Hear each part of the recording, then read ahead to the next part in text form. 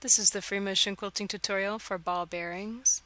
This design is stitched with a series of half circle shapes, almost like you're creating a rainbow. So first I created a half circle, then I echoed that about a half an inch away, and then I'm going to echo that one more time on the outside with a very narrow echo. Now for this one I decided I wanted an internal echo as well, so I travel stitched inside and stitched inside of that as well. And then I'm going to go inside of that wide echo and fill it with arching shapes. Just simply bounce back and forth with a nice arch shape, almost like a half moon, back and forth until you get to the opposite side. Now I'm going to travel stitch outside of this and come up with another half circle. Go on outside, travel stitch and echo that. Then echo again with a nice wide echo about a half an inch away. This is giving me more than enough space for those half moons in the center. Echo it one more time, and what that's doing is that's just creating a nice little bit of a gap between each ball bearing shape. It makes them stand out from one another. If you stack them on top of each other, it would get kind of messy. So this is allowing them to really stand out and show off. And then just simply stitch back and forth, bouncing off the edges.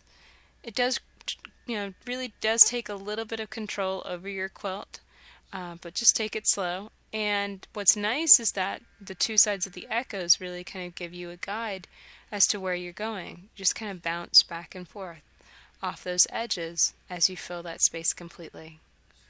When you get done, travel stitch back out and start another one. This is an echoing design. It's stitched by simply starting with the shape and travel stitching and echoing. The only difference between this and Echo Shell, a design from the very beginning of the project, the only difference between this and that design is the fact that we're traveling back inside and we're working to fill that space with these half moon shapes. That's really the only difference. It's one extra step, but it adds so much more beautiful texture and design to this free motion quilting design. So now I'm going to show you what it looks like when you filled a good section of your quilt with this design.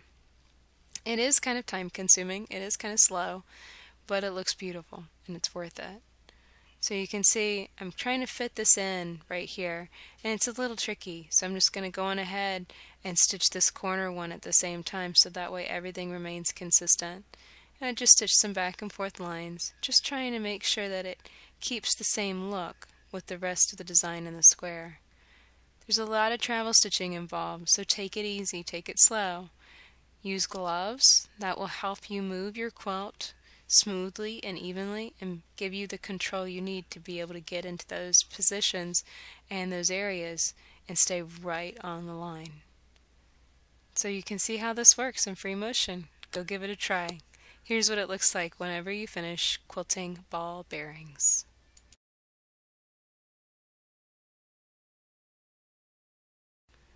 For tools and supplies specifically for free motion quilting on a domestic sewing machine, check out daystyledesigns.com.